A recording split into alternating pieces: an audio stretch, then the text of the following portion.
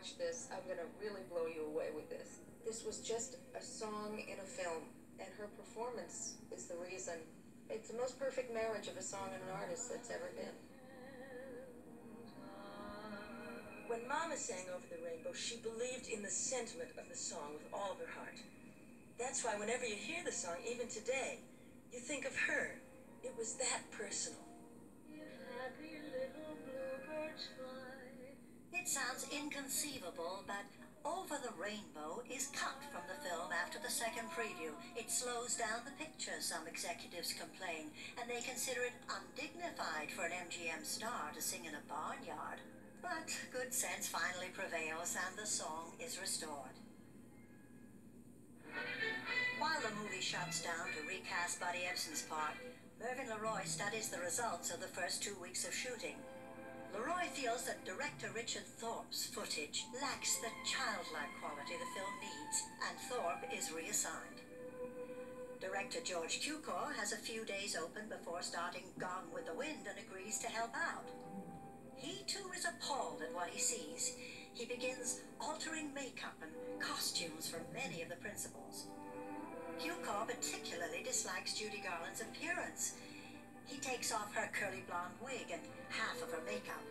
And, he recalls, I told her to remember that she's just a little girl from Kansas.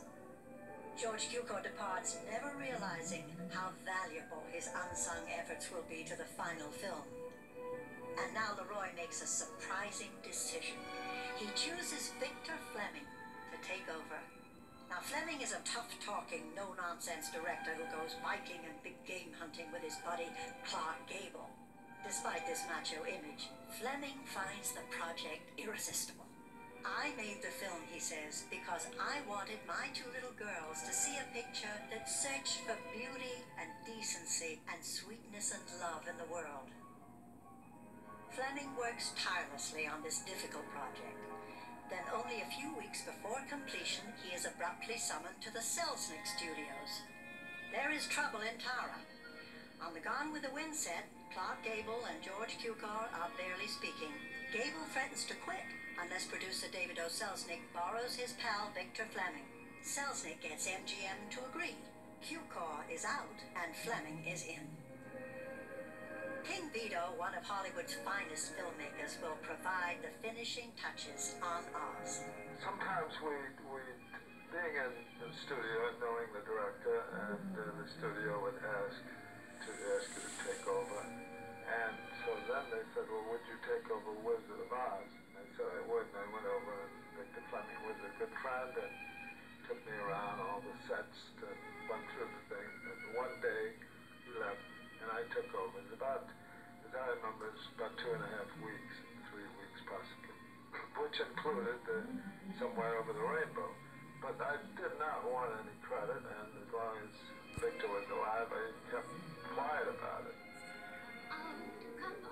Another element of Oz falls into place when over 100 little people march into MGM.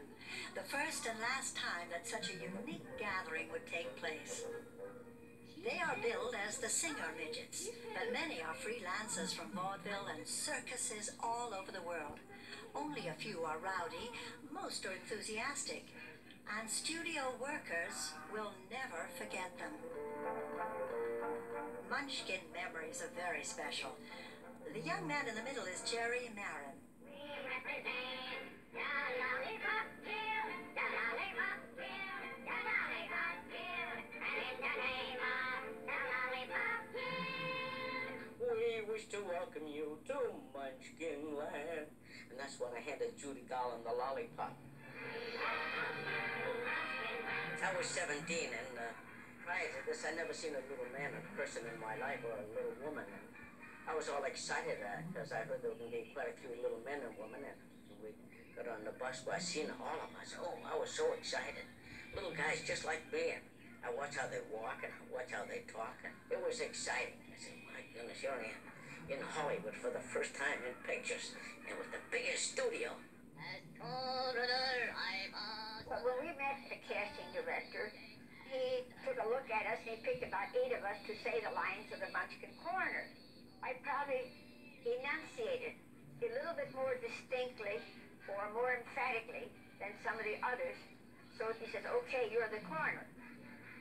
And then, of course, Adrian, the gentleman who is in charge of costumes, measured every single Munchkin and designed an individual costume for each person, so that it took the costume department about 5 weeks to make up all these costumes, during which time we were rehearsing. So as soon as the costumes were ready, we were ready to start shooting.